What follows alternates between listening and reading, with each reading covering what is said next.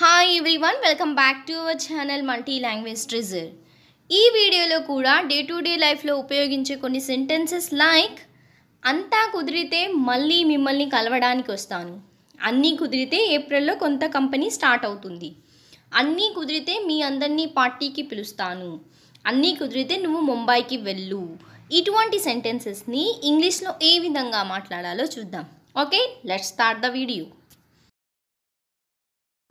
దీని యొక్క structure are rule వచ్చేసి if all goes well. If all goes well plus sentence.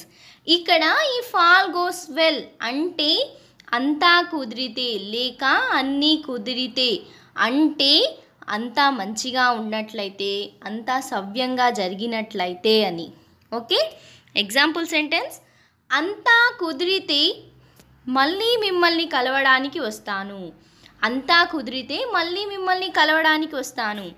If all goes well I will come to meet you again. If all goes well I will come to meet you again.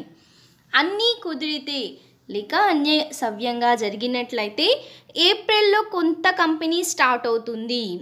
If all goes well new company will start in April. If all goes well new company will start in April. Okay, another one, అన్నీ కుదిరితే మీ అందరినీ పార్టీలోకి పిలుస్తాను లేక అన్నీ కుదిరితే మీ అందరినీ పార్టీకి పిలుస్తాను.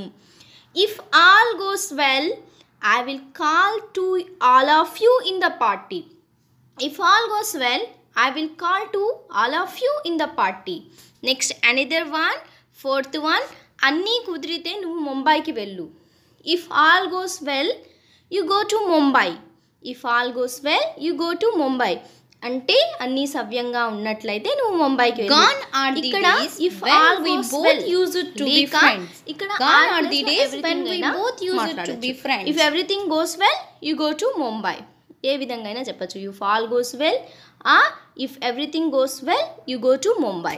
Another one, అంతా కుదిరితే వారు ఆ సినిమాను కొనసాగించవచ్చు. అంతా కుదిరితే వారు ఆ సినిమాని కొనసాగించవచ్చు. If all goes well they may pursue a movie. If all goes well they may pursue a movie.